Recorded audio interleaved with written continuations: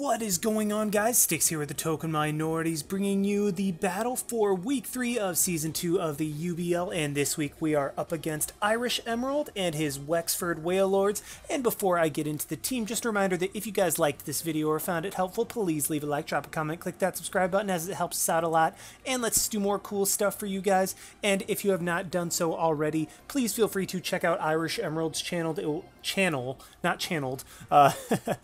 it will be linked in the description below. But anyway, on to the team. Want to give huge shout outs to Root, who gen my team for this week, and Danza, who once again recorded my battle for this week, so thank you so much, guys. But as for the team, so looking at I-Rish's team, well, first of all, I want to preface this by saying that I am currently 2 days away. Actually, by the time this video goes out, but at the time I'm recording this and the time that the game happened, I am 1 day or 2 days away from being at the end of 5 med school exams in a span of 9 days. So that was, oof, there was, I was basically on my deathbed at the time that this battle happened. So, I mean, like, it was just kind of one of those, like, oh my gosh, when is this going to end? But let's play some Pokemon. It's a nice way to be able to kind of unwind from everything that had been going on. So yeah, currently at death's door, so if I sound weird, I apologize for that. But I-Rish's team is just very, very scary. It has Sticky Web, it has a bunch of huge offensive threats, and even has just some annoying defensive Pokemon. So it's really just going to be kind of an interesting match to try to deal with. It's my first time going up against a Zeraora, so I'm pretty excited to see how that goes. And then, of course, Hoopa-U, while it's something that I wouldn't necessarily draft myself unless it was like a super cheap mon or something like that, just like criminally undervalued, I really don't think that I would end up drafting it. But either way, Hoopa-U, Zeraora, Darmanitan, Mega Beedrill, like Azelf, all of those are insane offensive threats that I am really scared to have to deal with it. But yeah, to deal with. Sorry, I'm like tripping over my words, guys. I told you I'm dead, so if you don't want to, just mute this video if you don't want to hear me dying at this point. But anyway, on to the team. So I'm bringing the 6 mons that I chose. I felt had, I don't know, I was kind of being risky, kind of not necessarily, I don't know, I'm being risky this week. I'm being risky in what I am bringing, so I think it can pay off, as I think these mons have a very, very good matchup, and I hope that it does. So the first mon I'm bringing is my Hoopa-U counter, or Hoopa-U response. It's not really a counter, because as soon as Hoopa-U goes for Hyperspace Fury, then this doesn't really do anything anymore, but really it's just kind of find out what Hoopa set it is, because if it's a Scarf set, I come in, take a Hyperspace Fury, and then die to another Hyperspace Fury. If it is not a Scarf set, then I'm able to U-turn out and play around it. So Mew with the Colbur Berry, U-turn, Roost, Will-O-Wisp, and Defog, or Super Fangs, not Defog, sorry, is my way of playing around Hoopa. And man, this entire team builder's a mess. Sorry about that, guys. My brain is all over the place just thinking about diseases, pharmacodynamics, pharmacology, all of that stuff. It's just like, that's what's running through my head right now. But yeah, so the Mew is my Hoopa-U answer. The speed is enough to outspeed Hoopa-U through the most, or maxed out my HP so I can take hits as well as possible, and then through the rest really into defense and some into attack and special defense just to maximize my EVs. Next up we have Scizor, and this is the mon that has Defog. Sorry, I was thinking ahead already, but Bullet Punch, U-turn, Defog, and Roost. This is kind of my way of just silencing his Mega Beedrill, just making it so Mega Beedrill guaranteed will not do crap against me. Because, I mean, yeah, Mega Bee's annoying, but Scizor really just kind of puts a complete stop to it, to where I'm not worried about it at all. So, I mean, that's why we have the defensive Scizor right there. Just very defensive enough attack, I believe, to Oko Beedrill after Rock, something to that effect. I think it's just like no investment Beedrill, I one-hit KO that thing after Rocks, and then just a speed for a creep, and then through the rest into defense. Next up we have a Dragon Dance Pyapa Komao with Dragon Dance, Close Combat, Dragon Claw, and Poison Jab. The speed is enough to, I believe, outspeed... What was it? I believe it was to outspeed Adamant Darmanitan was the speed creep that I was going for. And really just the coverage hits his entire team very, very hard. Once I get up to +1, I will outspeed everything that's not scarfed, and with my combination of attacks, will be able to absolutely plow through his team. Depending on what sets he ends up bringing, the Pyappa is because Azelf is a threat, and so this is just kind of a way of luring Azelf in, putting it in range of Bullet Punch from my Scizor. Next up, we have the Seismitoad with Stealth Rock, Knockoff, Poison Jab, and Earthquake. This is just kind of my way of getting rocks up and just disrupting his team, putting it in range of Scolipede and Gardevoir to potentially clean up later, and rocks are essential for getting damage off on the Darmanitan, who absolutely runs through my team otherwise, and then knock off just for getting rid of annoying Choice Scarves, annoying Leftovers, annoying Berries, what have you with that. The speed is just a speed creep. The Spadef, I believe, is to live I believe it's a timid Choice Specs Leaf Storm guarantee, or it might just be a regular Leaf Storm. I don't remember how bulky Seismitoad is, but I mean, it was to live a Leaf Storm from, I believe, Choice Scarf Rotom, not Specs. Specs just blows me away.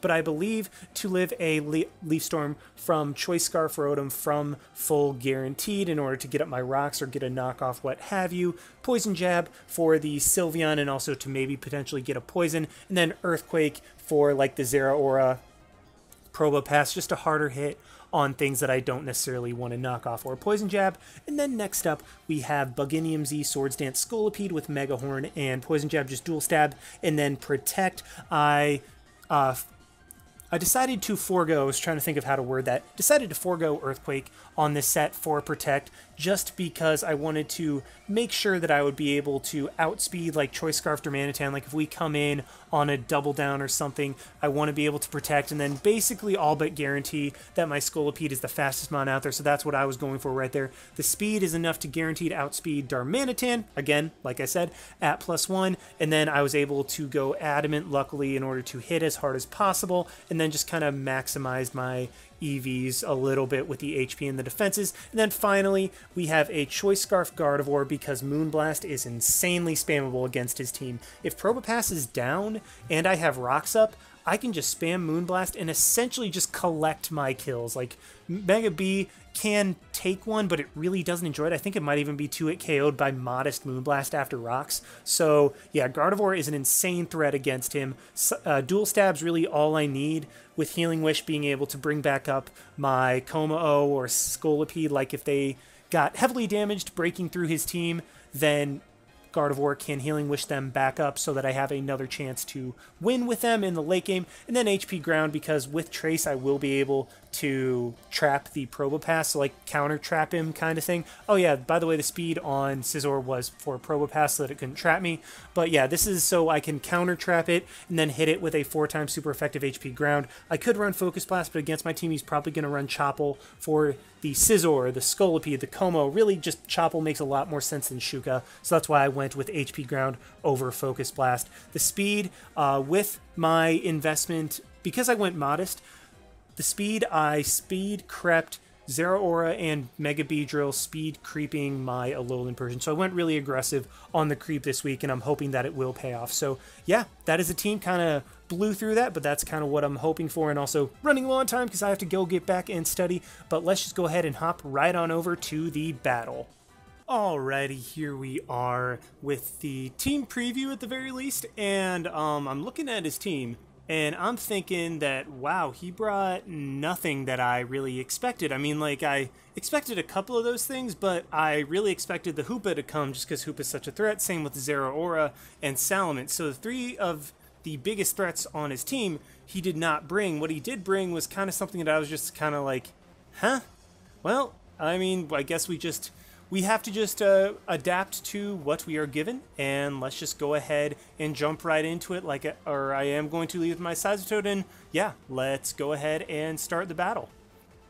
So yeah, leading with my Seismitoad, like I said, I'm thinking that he's going to be leading with maybe something like I was thinking like maybe the Darmanitan, the Rotom. Either way, I could live hits and get up my rocks. But he does end up leading with the Beedrill, which is fine. I mean, Seismitoad's going to be able to take a big hit, but there's nothing Beedrill can do in order to one-shot me and completely prevent the rocks. So yeah, I'm just going to immediately go for my rocks. I mean, he still has the Rotom and the Hitmontop to potentially defog and Rapid Spin I think respectively, did I put those in the right order? But either way, Rotom can defog, Hitmontop can spin. He does a crap load with U-turn, indicating that that is, I mean, it could be adamant damage, but it also could be higher roll with Jolly, and I am just going to get those up as he goes into the Rotom. And I'm thinking, okay, well, Rotom isn't immediately going to defog. If he immediately knocks me out with the...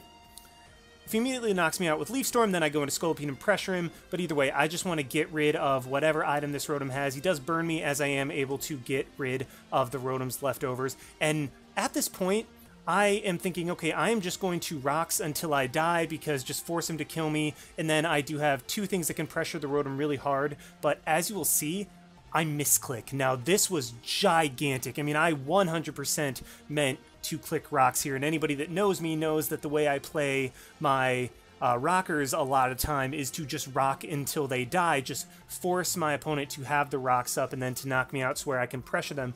But unfortunately, because I did misclick the poison jab, I will not have my rocks up. I'm forced to go into something that ends up being my Mew, and I take the foul play. I mean, my Colbur Berry gets popped, but that's not really a huge deal because, I mean, like, he doesn't have the Hoopa, so I don't have to worry about this. But considering that my Mew is now in, he's going to go into his Araquanid, not take rocks damage. I really, that misclick is hurting me quite a bit already, because, I mean, Araquanid's going to come in, it's not going to take 25%. The damage from Mew reveals that this Araquanid is, in fact, near max, if not max defense, and that would have been really nice to get that extra 25% off to open the door more for Scolipede or Como later. But now that I do have my Seismitoad in against the Araquanid, I really would like to knock off and get rid of his leftovers, but unfortunately, because I misclicked, I'm forced to set up rocks. So he does get up to Sticky Web, and yeah, I mean, this is just, the misclick is really kind of starting a snowball effect at this point. Would have loved to have the rocks up and just let my Seismitoad go down. So as it stands, because of me misclicking, I not only, well, I mean, I do eventually get my rocks up, but Araquanid's at higher health, still has its leftovers, and he was able to get a Sticky Web, all because of the misclick on Poison Jab. So, I mean, that really, really, really sucks for me, but I do think I still have the potential to play around that. As Rotom's going to come in, this time I am just going to sack my Seismitoad off to whatever Rotom wants to go for and try to pressure. But the difference is, unfortunately, at this point, now I have the dropped speed. So, I mean, really, this is what the situation would have been initially had I simply gone for the Stealth Rock until I died like I wanted to. However, because of the misclick, he now has Sticky Web, forced to protect on this turn, and then I really wanted to be aggressive and go for a Swords Dance, but I thought that really, I don't know, I really thought that that wasn't overall worth it, and then plus Poison Jab on something is going to do some damage, potentially even get a poison. Goes into his Hitmontop. I mean, I could have guessed that this would be his answer to Scolipede. And unfortunately, I'm not going to get the poison. So, I mean, a little bit unfortunate right there, but Hitmontop has to have Stone Edge in order to knock me out. But either way, my play at this point is to go for the Swords Dance, because a single +1 Poison Jab does more than 2 -1 Poison Jabs. So that's what I'm going to go for. As he goes for Seismic Toss, and I'm thinking, okay, well, there's a... I mean, if he just goes for Seismic Toss, maybe he doesn't have Stone Edge. So, I mean, either way, at this point, no matter what his coverage is, my play is to just go for the Poison Jab and try to 2-hit KO this Hitmontop. So that is exactly what I am going to do with the Scolipede. If he has no attack investment, then my Scolipede actually has about a 50-50 chance to live a Stone Edge. So he does reveal the Stone Edge, so it turned out that he just had the Seismic Toss into Stone Edge, and he does knock me out. Had I gotten the roll in my favor, there's honestly a very good chance that the game would have just ended, because then I could have knocked out everything on his team with the attacks from my Scolipede. But unfortunately, it's not, gets a higher roll, so now I am very much in the back. My speed control is basically dead. I want to keep the rocks up because I need the damage on Beedrill and Darmanitan in order to be able to win the game. So instead of being able to go into my Scizor and immediately defog away the Sticky Web, I'm just going to try to set up with Como. Maybe this thing can break through and Mew or Mega Scizor in the back can eventually win the game. But he does even have the Toxic as well, so he has all the moves to prevent my setup, which is unfortunate.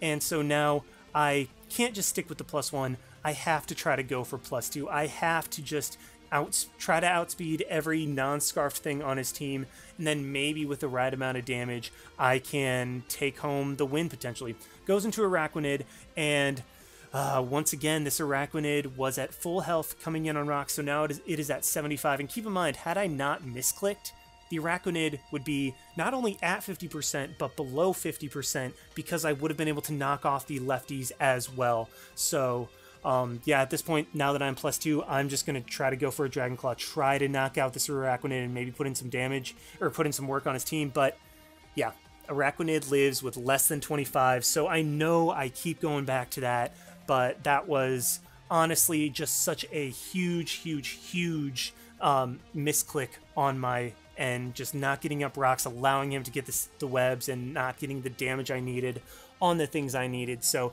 this is looking very bad. He even gets the reflect up, so I'm just like, well, crap, now I can't, even though I outspeed, I'm not going to be able to get sufficient damage on things like Sylveon, like the Rotom. I just won't be able to knock those things out. I mean, I will be able to eventually knock out the Hitmontop, but not not until he lowers my attack. And I'm just kind of like, okay, how do I win this? Like, I need to get Darmanitan to come in, but then I somehow need it to also switch back out so I can defog. And I save my Como at this point, because if I'm somehow able to defog at some point, I will be able to Healing Wish up my Como, potentially set up on a choice-locked Darmanitan or Beedrill, and potentially win the game if I get sufficient chip damage. So that's why I decided to save my Como right there, instead of going for the attack on Rotom. And unfortunately, this is going to come back to bite me, as he will go for the Will-O-Wisp, and my Scizor, or my Mega Scizor will be burnt. So this is looking very not good, and in fact, this is probably the play that I regret the most, just because, I mean, I should have just let Como go down. I mean, the Reflect was still up. I should have just left Como in, gotten more damage off on this Rotom, put it even lower to where maybe Scizor can kill it with Bullet Punch after rocks,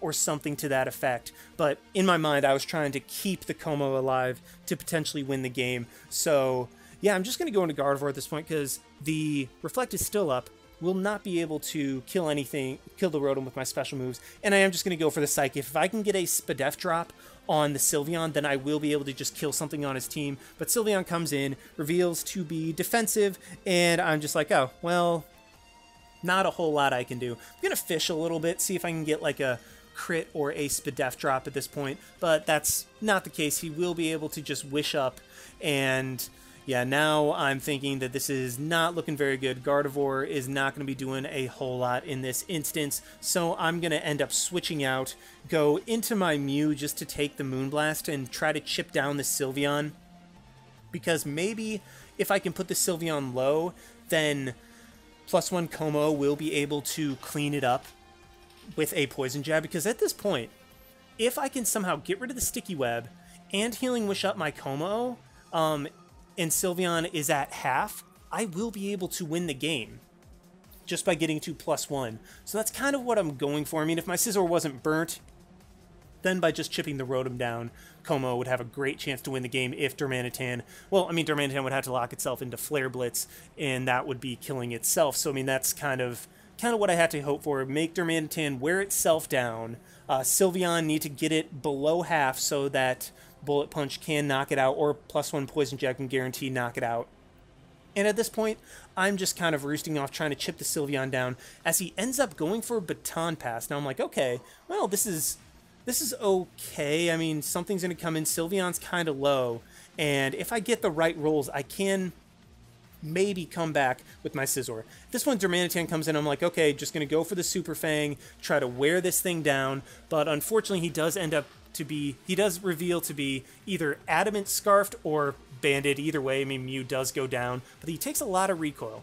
And so now I'm thinking, okay, well, there's zero way that I'm going to be able to defog and Healing Wish, so I just have to try to put Darmanitan into range of Bullet Punch from my burnt Scizor. And this is where the fact that I saved Como is really going to bite me, because if my Scizor was not burnt at this point, I have a very good chance of 1v1ing the rest of his team, just because Rotom would be lower thanks to, even though it was Reflect, it was still a +1 poison jab that would have done quite a bit, and it'd be coming in on rocks, didn't have lefties, potentially a Bullet Punch would be able to take it out.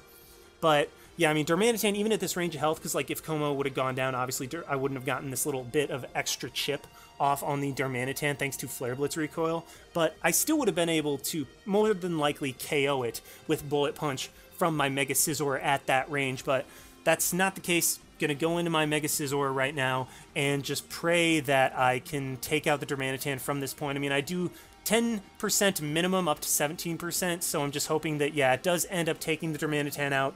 So it's not a 5-0. I mean, it's just looking like a 4-0 at this point, and if the Sylveon actually does not have Hidden Power Fire, I can win the game, because Rotom's set is revealed. But he does go immediately into the Sylveon, and I'm like, no way, this thing has HP Fire, I'm gonna lose. Well, not no way, I mean, it makes sense. But if I can get like a crit on the Sylveon, then I can win the game, which unfortunately doesn't happen. I mean, had I gotten that, then my Scizor actually would have been able to 1v1 the Rotom, gonna kill the Araquanid, and also taken out the Mega Beedrill at the end of the game as well, just by 1v1ing that thing. But unfortunately, not the case. Sylveon does survive, and it will be able to HP Fire my Scizor down to where Burn at the next turn is going to take it out. So unfortunately, we will lose this game 3-0. Was still able to pull it back from a 3-0 or from a 5-0 to a 3-0, but yeah, I mean, this was a very, very bad loss. I mean, I want to give many props to I-Rish for how well he played and how well he prepped for this game,